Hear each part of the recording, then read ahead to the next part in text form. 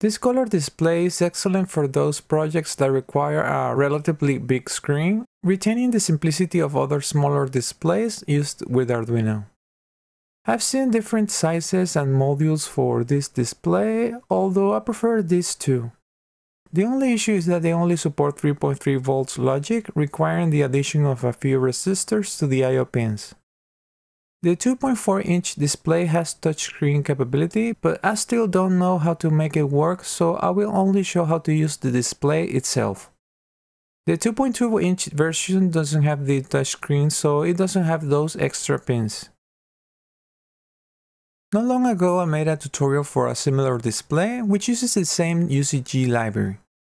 My example sketches are almost identical, so if you ever use the UCG library, then you are ready to go. You can download my sketch on the description and read the comments I put all over the sketch to understand how to use it. It's very straightforward, although you need to select a font. Here I listed my favorite ones. Over here we are going to print this text, but you also need to set a text color and the background color using RGB values. Also specify the position of the text and print the actual text. I do the same in here, but since I'm going to use the same background color, I don't need to add that line again.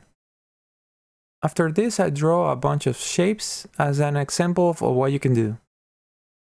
All this is on the setup to print the static things only once, and on the loop we print the numbers that are continuously changing. First, I increase by 1 a variable that I made and reset to 0 when it goes over 150.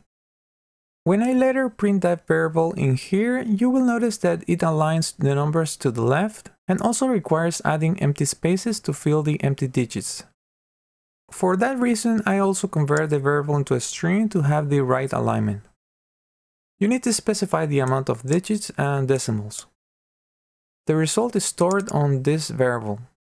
All we have to do is print that variable and that's it.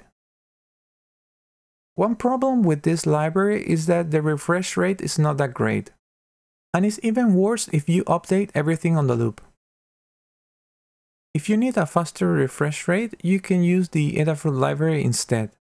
Although it doesn't support custom fonts with a background color, so the numbers are going to look pixelated by using the standard font, or use a custom font that flickers because you will have to overwrite the previous text before printing a new one. If you prefer to use the Adafruit library, the example sketch is also on the description. Overall, it works very similar to the UCG library, so everything is going to look familiar. You can read the comments I put on the sketch to get the details. That should be enough to get your project going, and if you have any question, let me know and I will try to answer as soon as possible. Good luck and bye bye!